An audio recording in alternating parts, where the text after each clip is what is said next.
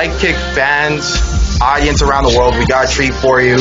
A very, very special interview with a Muay Thai legend. Already. A person who needs no introduction, but we're going to give her one anyway.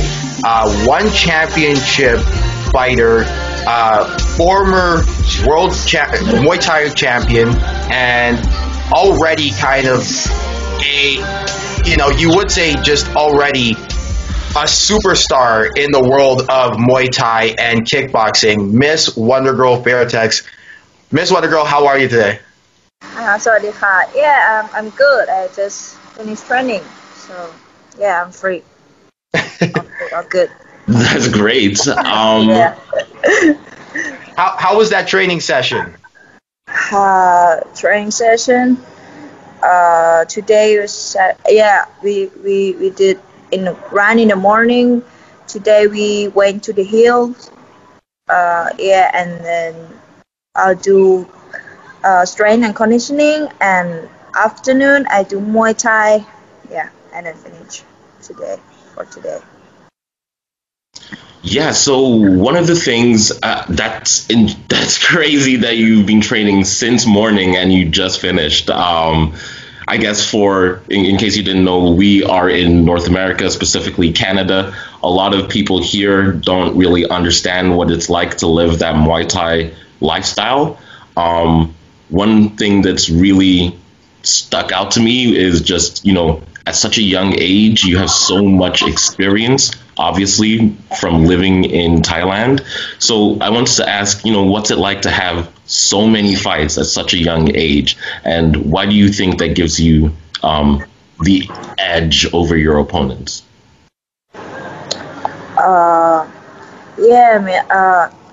As you know, Thailand, we fought like when we like very, very young. Like me, my first fight happened when it was 9. Yeah. Wow. Yeah, when it was 9. Like, I got first fight. Some of Thai people, some of Thai kids, they start when they were 6 or 7, something like that, and then keep going, but I didn't. I just fought like 5 times or something, and then stop, and then back to Muay Thai journey when it was 14, 15 something, and then continue till now. Mm-hmm. Yeah, now I still do Muay Thai. Yeah, and I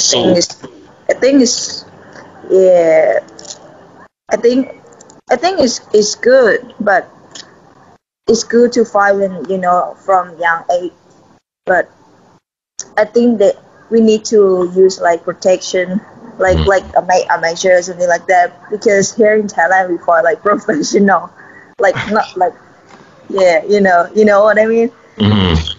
Yeah, no amateur, just professional since we are young.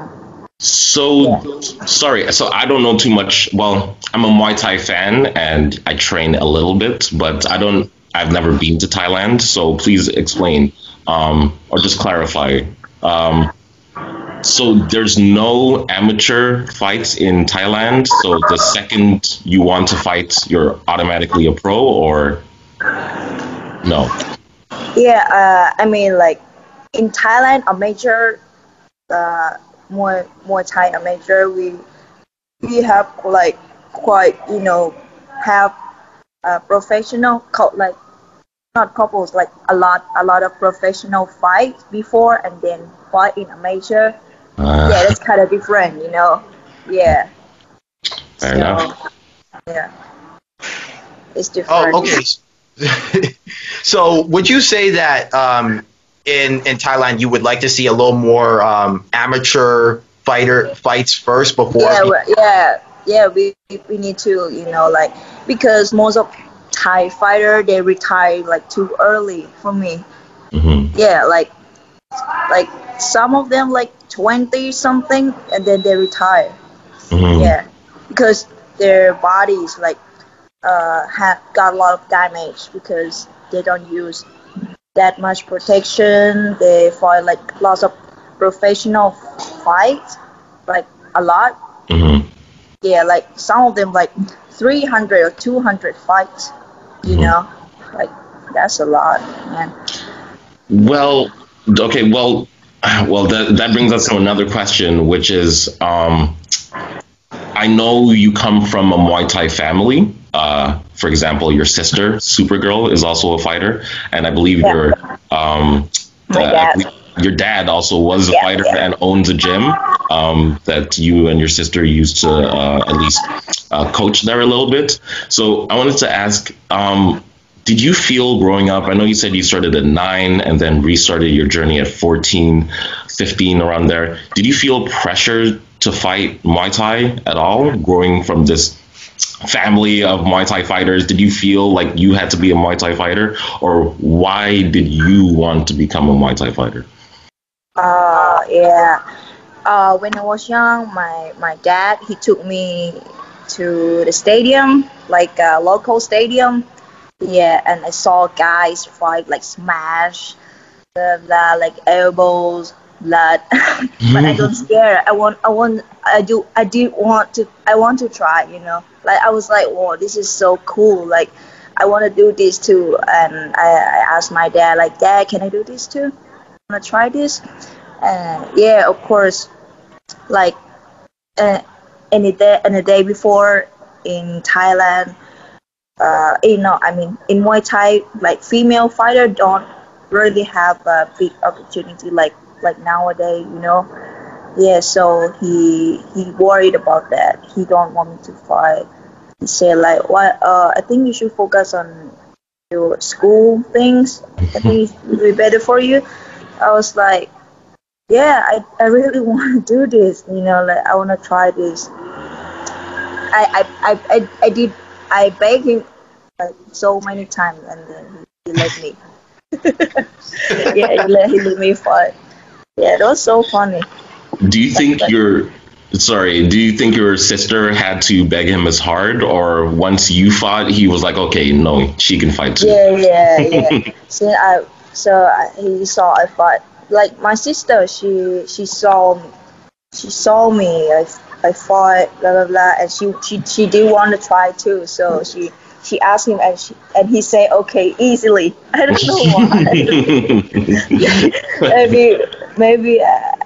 maybe he saw that, oh, she's fine. She knows she's still fine. So maybe what about her? Yeah, I think her sister will be fine too. Maybe he thought like that, I guess.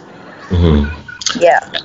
And the reason I ask, sorry, Michael, I'm asking all the questions, but I'm so excited.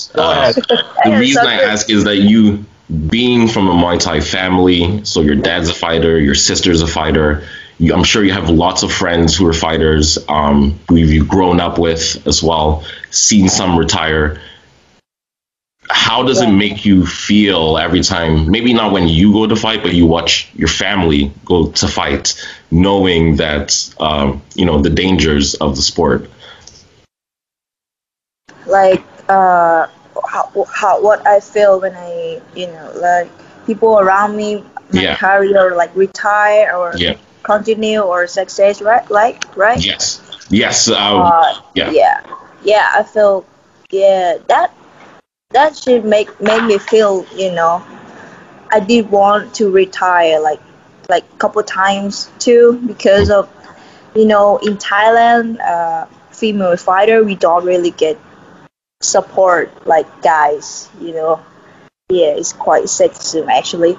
I hate that, and I feel like, oh, should I keep going or just stop, because they pay us like very very low pay, So I think, should I retire and keep focus another things like school, university, and work like a normal people?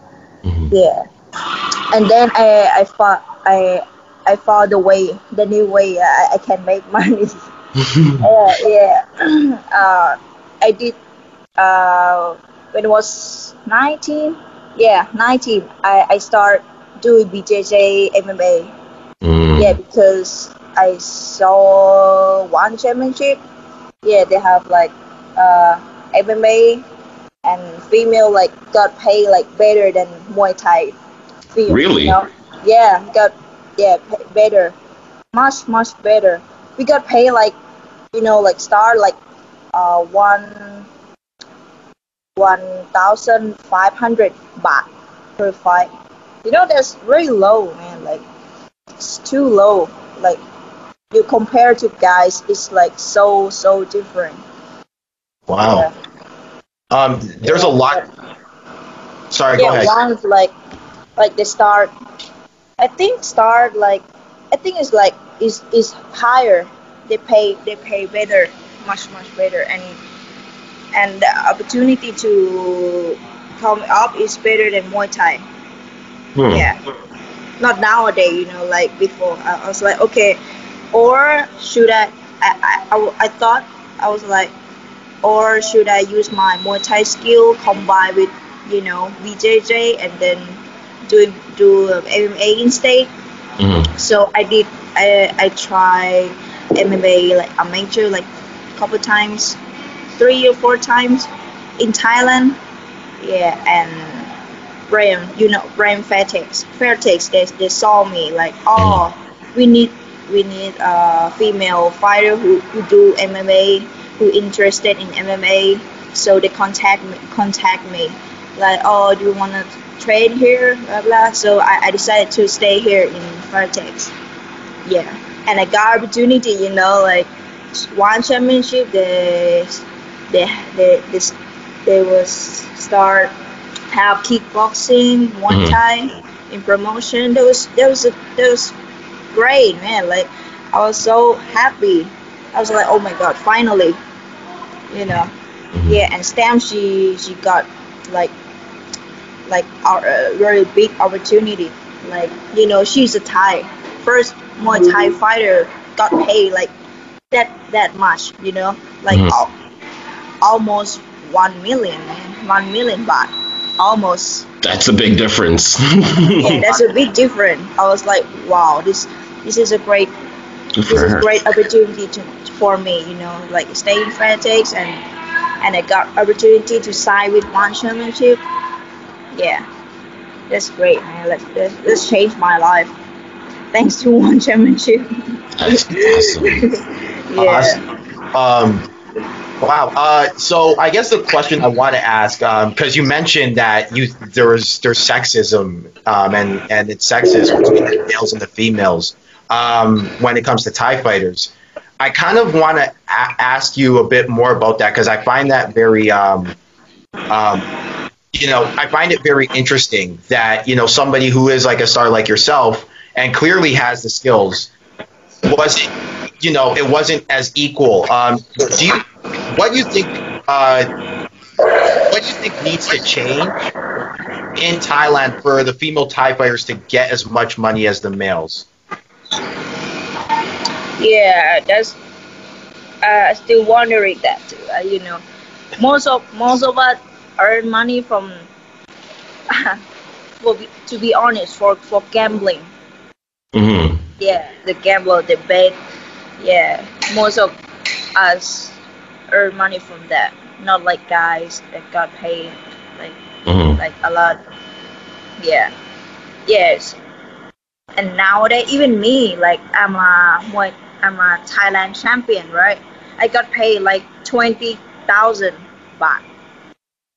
Yeah. That's not enough. That's not enough. Yeah, that's what I'm saying. Like I'm a champion, and they pay like 20,000 baht. Yeah, like it's very low. So yeah, it's not enough at all.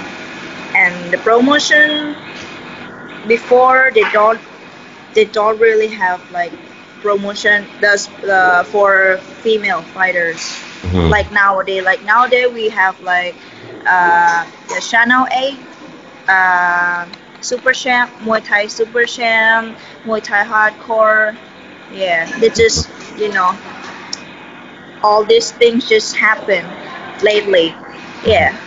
So it is so weird because Muay Thais belong to Thai people. Yeah. And it's, you know, and in Thailand is so shit. I don't know what happened. Yeah. Now That's it's such a just shame. getting better. But still, they pay like still low. Yeah.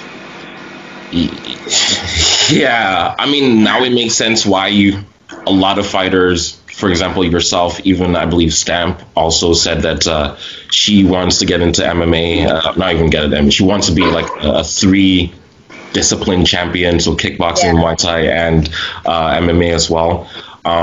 As a Muay Thai champion, obviously, I'm sure you're very confident against most women when it comes to stand up.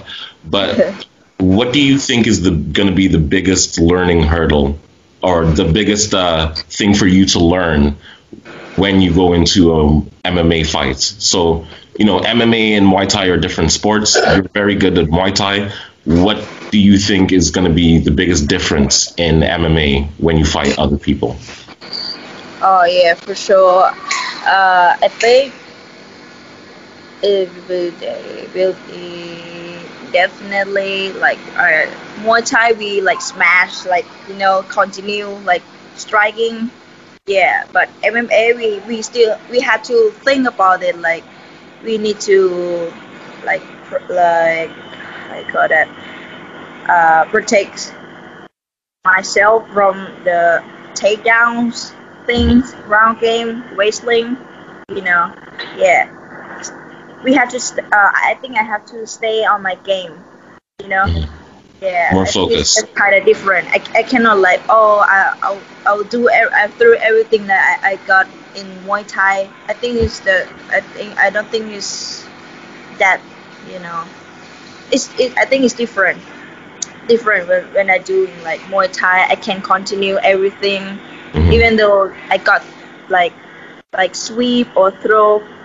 I can get up and then continue the game. But MMA, if I fall down, yeah, they will continue the game like submission or On the ground and ground, yeah. pound me for sure. So Hmm. I think it's different. Have to careful. Yeah, but it's good. It's good to learn like many things, like new things. Yeah. Yeah, yeah. So yeah, it's good. Love it. Okay. Yeah, that's interesting. So, with MMA, does has that kind of I would say, you're known for training really hard, almost from day to night. So, how do you incorporate MMA into your training? Do you kind of have like a second day for MMA, or is it kind of similar, except instead of Thai class, maybe you go to MMA class on at a different time? Oh yeah. We do like in the morning we do after running we do MMA till from 8:30 till 10:30 something like that, and then afternoon we do Muay Thai session. Yeah, till from 3:30 till 5:30 something like that, and then 6:30 we do BJJ till 8. Yeah, and then finish and done. What's it like Yeah, to train so much? yeah, I know. Like if we have Muay Thai fight, we will do Muay Thai 2 sessions per day instead instead of MMA in the morning. Yeah, and maybe drilling BJJ a little bit. So just drill or roll. Yeah, if we still have energy. Yeah, because Muay Thai is got a lot of cardio. Yeah, like lots of cardio and running, long run. Wow. Yeah. Wow. So, I also want to kind of circle back and talk about, you mentioned that Stamp, Fairtex, and, you talked about her kind of, it seemed like you were talking about her with admiration a little bit. You know, for you, what's it like training with Stamp Fairtex? Yeah, I think because of her, that's why I start doing MMA because the day the day before, we were in the same place, you know, like like 5,000 baht something. Yeah, same thing, but and then she was kind of changed to MMA. Maybe first, not first, like one of the uh, one of the female fighter, Muay Thai fighters started doing MMA, you know, and I saw her. I was like, oh, this girl, she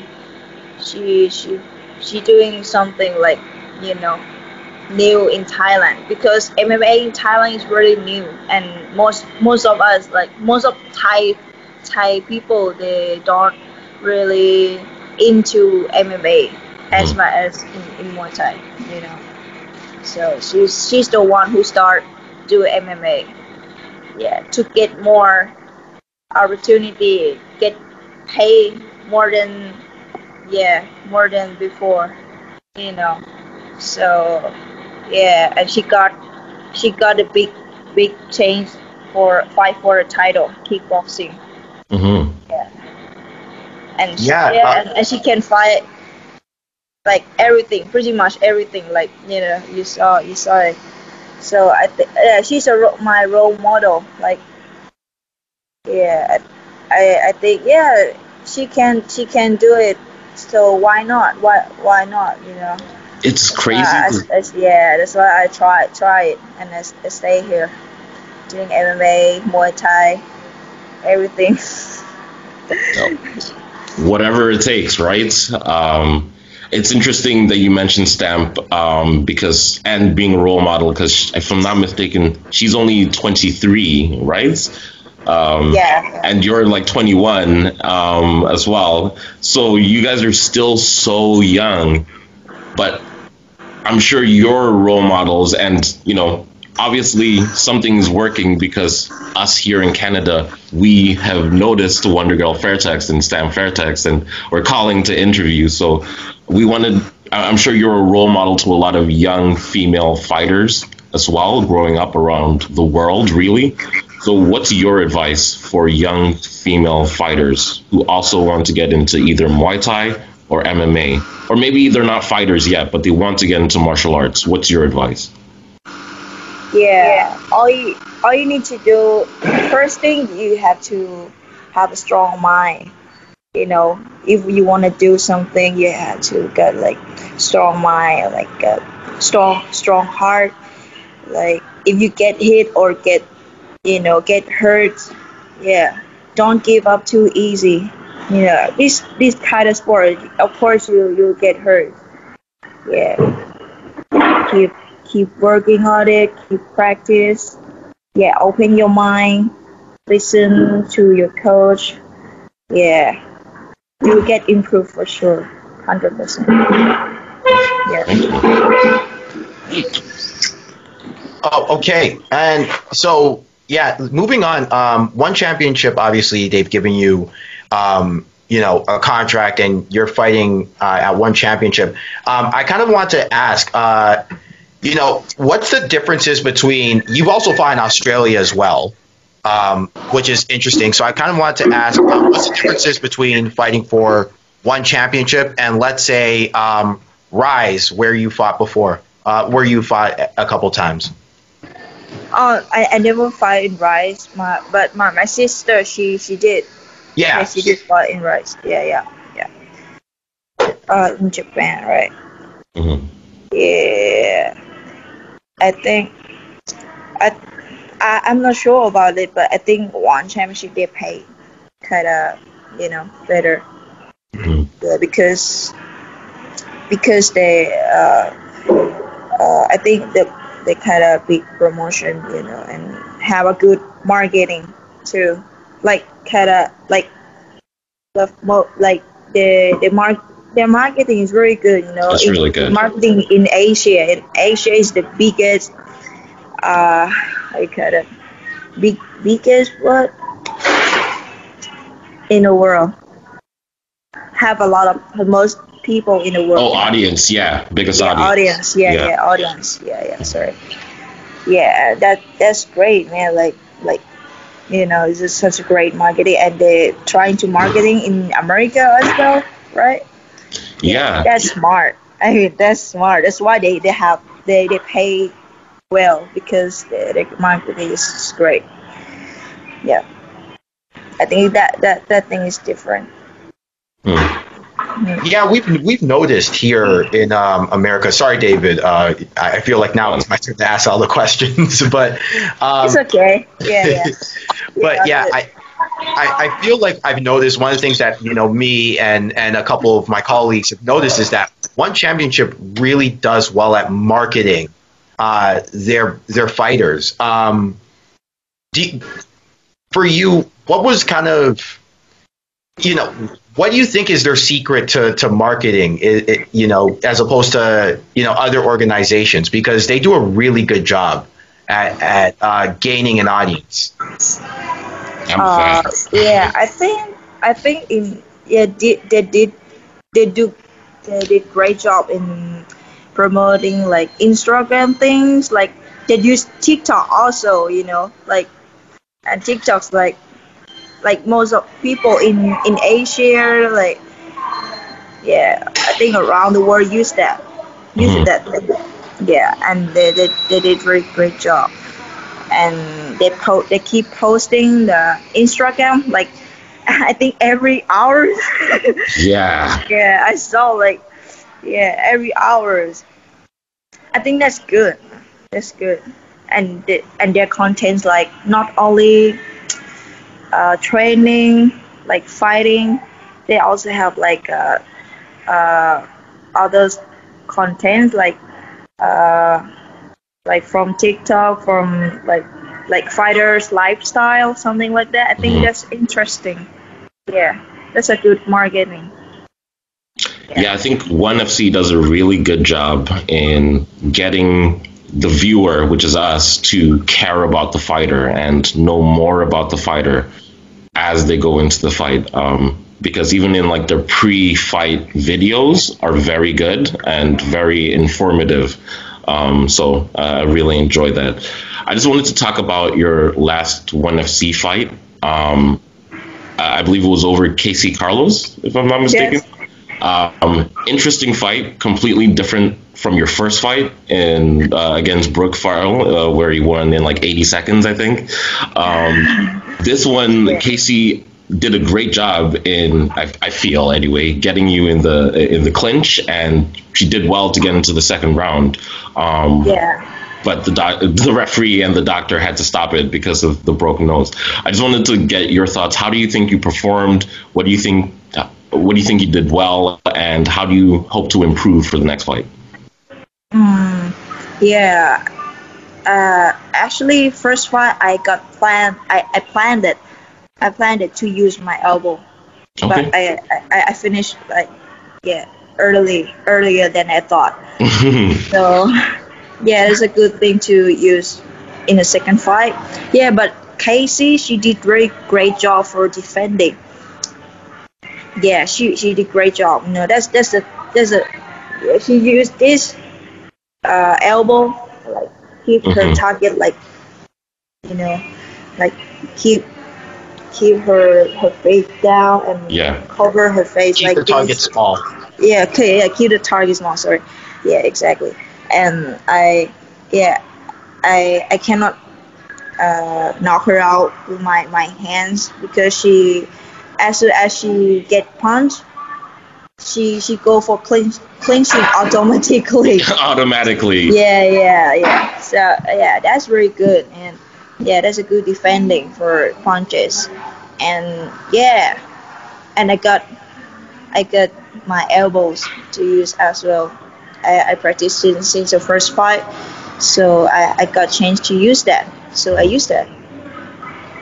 Yeah, that was a good fight. Yeah, I like it.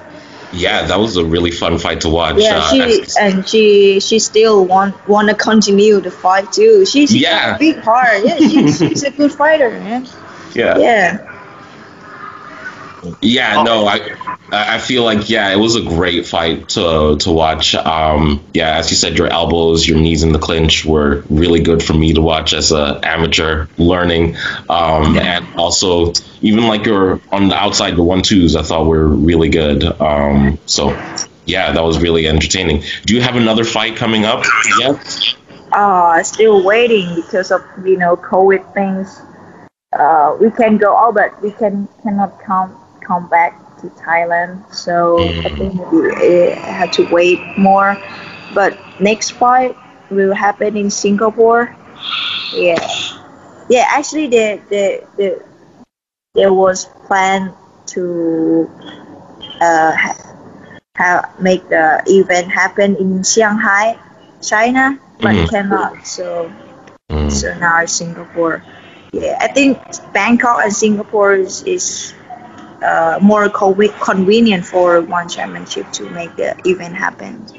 Yeah, I think I have to wait a bit more, maybe this year or next year. Who knows? Hopefully not next year. Yeah, me too. Hopefully. Yeah. What's it called? Singapore is a great city. That's number one. But also number two, I know that your sister fought recently. What did you think about her fight? She fought in 1FC. And I think she had a similar fight like you for her first fight as well. She won in the first round. Yeah, she did great job. But she's only 16 and she taller than me, man. Like, she taller than me. I don't think she can make 52 for sure. I think next time she need to fight in the same division. Yeah, like 56, something like that. Yeah, But last time there was catch weight. Yeah, but she did great job. Her punch is very strong too, and stabbing me as well. Killer. Yeah, I feel your pain. My cousins are all getting taller than me, and they're only like 16, and I'm just an old man looking up at them. So I feel your pain. Stop. But you mentioned, that you want to use your elbows more. Is that something that you plan to do for your MMA fights as well? Because I know that, obviously a lot you want to use your Muay Thai and MMA, like you mentioned before. Yeah, MMA. Of course, I will stay on my game. Like Stam did. Yeah, but Stam, her clinching skill is very good. Like have a really great clinching. Yeah. I think I will stick on my game. Like use my hand, low kick, elbow. Yeah, if I can. Yeah, I do really want to try my takedown as well too. Yeah, if I have a guard chain or sweep or something, I definitely go for ground and pound. If I got chain to submission, I'll do that. Yeah, I want to challenge myself as well. That was going to be one of my questions. Do you think that more MMA fighters should use more Muay Thai sweeps to get the game to the ground? Because right now everybody does wrestling takedowns and shots. Do you think that, as coming from a Muay Thai background, you can use your sweeps to get people to the ground? Yeah, I think sweep is not that different from judo. Judo, but judo use hip throw, right? Yeah, but they also have a kick, use the leg and kick and throw. Yeah, I think that thing is not that different from sweep in Muay Thai. I think we can use that. Yeah, Yeah, a lot of people don't. But it's all about timing too. Yeah. A lot of people don't really use it. Yeah. Okay, Michael, did you have any questions? Yeah, so I was kind of wondering, obviously you moved from your home gym to the Fairtex gym in Pattaya, and forgive me if I butchered how to say that, but I kind of want to know, because you did it at such a young age, was that kind of hard for you to do? Were there any difficulties doing that? You mean like stay alone here in fight camp? Yeah, yeah. Yeah, that was quite a difficult time for me in the first month. Yeah, it's quite difficult for me. And actually, if I stay, I mean, if I have fight coming up and I train so hard, like so hard, and yeah, of course, I'll miss my home, miss my family. I wanna, yeah, I wanna hug them. I wanna see my dad, my mom, my sister, my cat, obviously. Yeah, I just sometimes I just want to see them like in person, you know. But I cannot. I had to stay there, and I have to I have to do my job first, like yeah, finish the fight, and then I can go back home. Yeah, that's quite hard time for me, but it's okay. It's okay. Yeah. But now all good. I got a lot of friends here. Yeah, but still, So, just some time before fight coming up. Yeah. so when you're not training, what do you like to do? Do you have any hobbies outside of fighting? Because I know that you're training for 8, 10 hours a day, 12 hours a day. What do you do when you're not training? When I'm not training, Yeah, yeah, like talk to I family. yeah, I stay. I mostly I spend time with my sister. Mm. Like we do a lot of things. Sometimes like watch anime or movie or drawing. Yeah, sometimes we just like talk and uh, play with our cats, our Mhm. pet. Yeah, and yeah, sometimes we start doing like try something new, like cooking. Mhm. Yeah, cooking something, and then give it to my mom, my dad, and try it. Um, Yeah, it's good. I It's saw that. fun. Sorry, go ahead. Huh? No, you Yeah, can go ahead. and Sorry. uh, yeah, and you know, because of COVID, we got a lot of time to try something new. Like yeah, like cooking. We love to cook like bakery. I mean, like sweet. You know, we love sweet. Wait, so Yeah, like baking.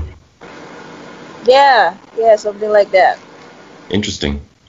Yeah. What's your favorite? What's the best thing you've cooked in the last 6 months? Last 6 months. I think my soft cookie.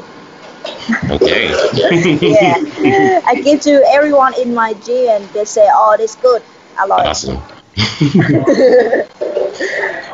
I saw that video that you made where you and that chef you were training the chef in Muay Thai. That was pretty funny. I thought that was pretty funny. But you mentioned that you were an anime fan, that you and your sister were watching anime. Yeah. I'm an anime fan too, so I just kind of want to ask, what anime are you interested in right now? Oh, man, that's a lot. A lot, a lot. Yeah, but I got my base. I like Naruto. It's the base for me. Mm. Yeah, Naruto. And now I watch. I start watching Black Clover. Black Clover. Was Fire Fort. Okay. And yeah, there's a lot, man. Attack on Titan. Oh, I love Uh, Attack on Titan. yeah, and what's next? Yeah, man, there's a lot. I try a lot of new anime, but I still stuck into Naruto. I keep watching it again, over again. Yeah, I like it. I don't Yeah. know. My favorite character is Kakashi. Oh, okay, okay. I particularly am a fan of Sasuke myself. He's my favorite character. Yeah, Sasuke's my favorite character. Yeah, he's cool. He's cool. I like those. Those are my favorite. But yeah, that's interesting. I also noticed that there is kind of a parallel between a lot of fighters who are fans of anime. Is that something that you've noticed as well? And why do you think that is? What? Again, please? Sorry. Oh, sorry. So what I was saying is I noticed that a lot of fighters also like anime as well. Is that something that you've noticed as well? Yeah. You mean a lot of fighters like anime as well, right? Yes. Yeah, I saw. It's not that different from my, anime type. I saw them. Yeah, like fight. I call it like action anime, right? Mm-hmm. Yeah. I got friends like some anime too. Like my sister, we watch anime like pretty much in COVID. Yeah. Interesting. Wow, I had a question and I can't remember it. Sorry, Michael, go. Oh, I was going to ask about COVID though, because obviously COVID's affected a lot of people's lives, whether directly or indirectly, and I kind of want to know what were some of the ways that COVID affected you? Affected me, in a bad way and good way as well. Because in a good way, I got time to recover my injury, my old injury. Yeah, I think that's a good thing, good effect to me. But bad thing, I have no fight. I supposed to fight in March or April or something. Yeah, but because of COVID, everything stopped. Yeah, that's why. But it's all good now. My injury is all gone. Everything is good. I got 2 fights in this year, so I think everything is getting better. I'm sure you fought in many empty gyms before, but I want to get your thoughts. What do you think is going to be like fighting 1FC with no fans there to watch you? Yeah, man. I think with no fan, for me, sometimes it's good, sometimes it's weird. Yeah, good thing is like I feel, no, don't have that much pressure, and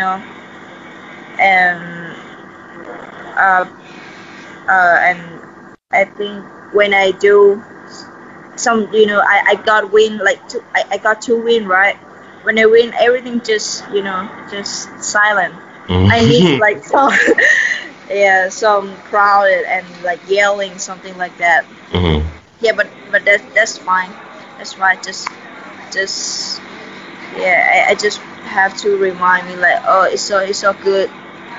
At least I got 2 fights in a row. Yeah, on this year, and in this situation, I'm so lucky.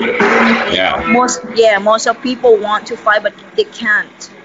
Yeah, because there's not enough events, right? Yeah, that's not good. Yeah. It's not a big deal for me. Well, 2 things. Number one, even though nobody's cheering in the gym, we're cheering at home. So there's that, number one. Number 2, also, as long as they're paying you the same, I guess, then the fans are second one, or secondary. So, yeah, those are the 2 things. All right. Michael, did you have any questions? Just one final question. I just kind of wanted to ask, where could people get more information about you? Because this was a really fun interview, and I'm sure a lot of people are going to want to get more information to know where they can see your next fight, or just to get to know more about you. You guys can get more information about me, about my next fight in my Instagram, Nat Wondergirl, or in Fairtex Training Center on Instagram, or in One Championship Instagram or Facebook fan page. Yeah, you guys can get those information from those social media. Yeah. Great. I'll keep post if I got something, something new, like big announcement, like I have fight, blah blah blah, something like that. Yeah, you guys can follow me on Instagram, Nat Wondergirl Fairtex, Nat Wondergirl. Okay, I just followed right now, so that's great. Thank you very much for doing this. It's an honor to have a young legend, really, a young legend in female Muay Thai and MMA on this podcast. So thank you very much for coming. Thank you. Not yet. Yeah, for me, I still got a lot of, long way to go. Of course. Yeah. But you're well on the path to being a legend. So yeah, we're really grateful here at the Leg Kick for you to take the time to speak to us. So thank you.